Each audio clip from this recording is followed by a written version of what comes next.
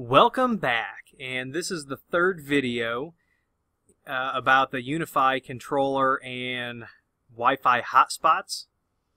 We are going to go in and configure our hotspot to just use a simple password, and then we'll take a look and see what that looks like.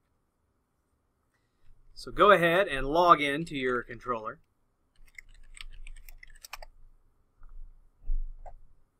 Go to the hotspot settings, or the guest network settings. We are, instead of doing a hotspot, we will switch this over to a simple password. And it wants to know what the guest password is. And we're just going to make it let me in, and then we can say how long does this password last per authorization. And we'll just use 8 hours.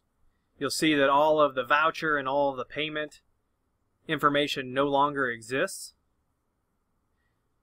So if you've got a restaurant, a hotel, some sort of business where people are coming in and out and you want to keep the Wi-Fi access just for your patrons, your customers, you could use this and then, you know, print it on a receipt or have it printed on the menu, or if you're going to roll the password frequently because everybody and his brother's going to know it in a week, you could come up with some sort of creative way to deliver that. Maybe have, you know, whoever's at that point of interaction with the customer, have them relay that password. It's totally up to you.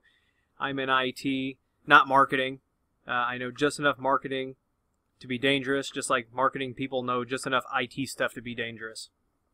That was totally supposed to be just kind of an off-the-hip funny thing. If you didn't find it funny, that's all right. So we're going to go to 8 hours. We're going to leave this all the same. We're going to apply the changes. The guest control changes were saved successfully. So now we're going to log out of this. We are going to disconnect from our wired, and we're going to go to the Wi-Fi, and we're going to see what happens. And it says we're connected. There it goes. Just a second. We accept. We're going to put the password in. We're going to connect. And there we are. By the way, at the end of this video, I'm at 202 subscribers. Once again, I really wouldn't have the motivation to do this without you.